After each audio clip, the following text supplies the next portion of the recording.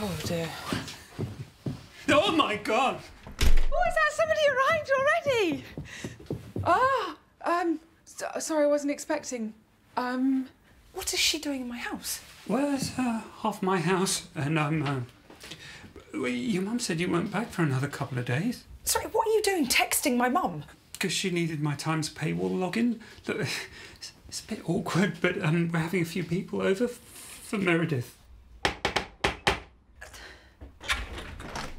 On your mark, set, bake!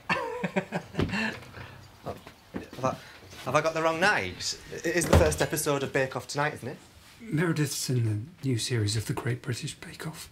What the actual F? Frankie, let me take your coat. Yeah, I filmed it over the summer, but I wasn't allowed to tell a soul, apart from Marcus, obviously.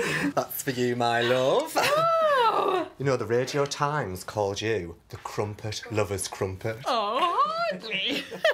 Sorry, what is happening, Marcus? We're just having a few people over, and Mary's place is too small, and our telly's way better. Hey, I'm Frankie, by the way. This is fun, isn't it? Wish I'd made an effort like you two. No. Kathy and Kat aren't staying. They're just about to leave. I don't know what to say, Marcus. I mean, not only have you invited this woman to live in my house, but she's also infiltrated my favourite television show in the entire world. I mean, it's nothing sacred. And as for you, Mary, all I want to do is ask you if Prue Leith is as fun as she seems, but I can't because you stole my bloody fiancé. Is Prue as fun as she seems? Oh, she's the best. Damn it! Oh, what's, is your neck all right?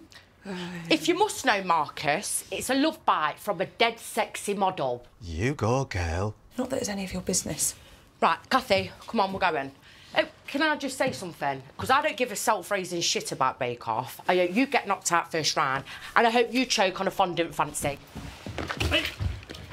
Nice to meet you, Frankie. Hey!